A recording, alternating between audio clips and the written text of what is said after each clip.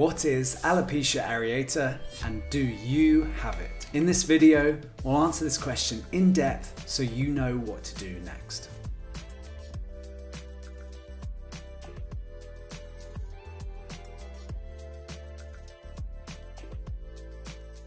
So, out of all the different types of hair loss, alopecia areata is probably the easiest to diagnose. In most cases, you're looking at clearly defined bald patches, and they're round or oval shaped like an egg.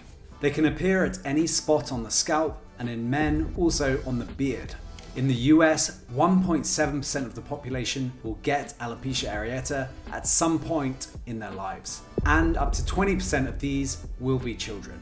In adulthood, AA affects men and women at the same rate, and research suggests that there are two broad clusters of patients. Patients in the first cluster tend to have a family history of AA and show the first symptoms at a younger age. Those in the second cluster tend to be the first in their family. They also develop symptoms at a later age. Patients in the first cluster tend to have a worse outlook. In other words, their hair loss is likely to last longer and be more severe. So what exactly is the genetic contribution to the disease? In other words, how much of AA is down to the genes and how much is down to the environment? One of the easiest ways to answer this is using genetically identical twins. In 55% of cases where one identical twin has AA, the other will also have it. Of course, identical twins also usually share the same environment, so this 55% is an upper estimate. Overall, up to 42% of people with alopecia areata have a family history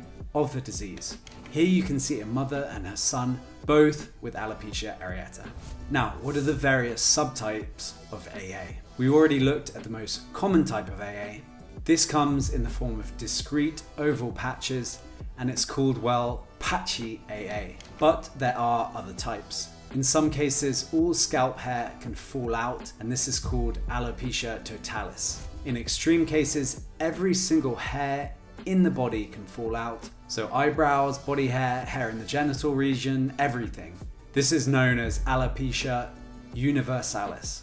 There is also a diffuse form of AA which can be a bit more difficult to correctly diagnose, especially in the early stages. One other very distinctive form is ophiasis. Here you get a bald strip along the lower part of the head. This type is particularly difficult to reverse. Now, what about the prognosis? In other words, how does AA evolve over time in a patient? And the answer is this: if there's one takeaway about AA, it's that it's completely unpredictable. Some people will get one bald patch which will soon go away on its own without even any treatment, and that will be the last time they ever have to worry about AA again. In others, however, the patches can start multiplying and the hair loss can become even more severe. It's possible you start with one small patch and end up with alopecia universalis a few years later. In other words, without a single hair on your body. In many people, the outcome will be in between these two extremes.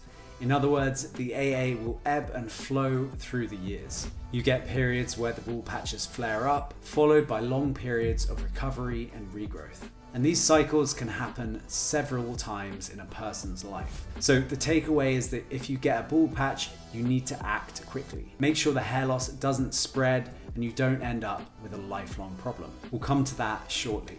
But first, a few words about the cause. So what causes AA? This is the million-dollar question. And the answer, like with most types of hair loss, is that we don't really know.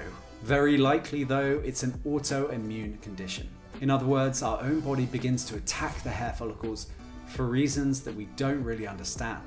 The end result is that hairs in the affected areas prematurely end their active growth phase and end up in a prolonged resting phase. But unlike other forms of hair loss, the hair follicle is not permanently scarred. For this reason, there is always the possibility of regrowth. So, because people with AA are likely facing issues with an overactive immune system, they're also at a higher risk of developing other autoimmune conditions. These include autoimmune thyroid disease, lupus, and vitiligo. Up to 16% of patients with AA will also have one of these other autoimmune diseases. So, what's the solution? Unfortunately, there is no simple cure for AA. In 2022, the FDA approved the first ever treatment, oral faricitinib, oral tablets of this word that I just can't pronounce, and it begins with a B. Brand name Olumiant. This tablet is classed as a so-called JAK inhibitor. JAK stands for Janus Kinases and refers to a class of proteins that are involved in regulating inflammation and immune responses. The approval covers adult patients with severe AA, involving more than 50% of the scalp. But the tablet is far from a cure for this condition. Only up to 35% of patients will see significant regrowth, and typically this will not be complete. It's also a very powerful medication with potentially serious side effects and a black box warning. So this is very far from a cure or even a satisfactory treatment, unfortunately. Aside from Olumiant, doctors can prescribe various immunosuppressive treatments off-label, for example, corticosteroids. These can either be systemic or topical. A new trend is also for patients to try out minoxidil, often in combination with microneedling. Though it doesn't treat the underlying cause in any way, this treatment has been found to work for some patients. When hair does regrow, it typically comes out as faint white hairs at first, before eventually becoming as full-grown pigmented hair. Okay guys, that's it for this video. Head over to hairguard.com if you're worried about hair loss. Also, let me know in the comments what topic to cover next, or if you have any questions, I'll try to answer them below. See you in the next video.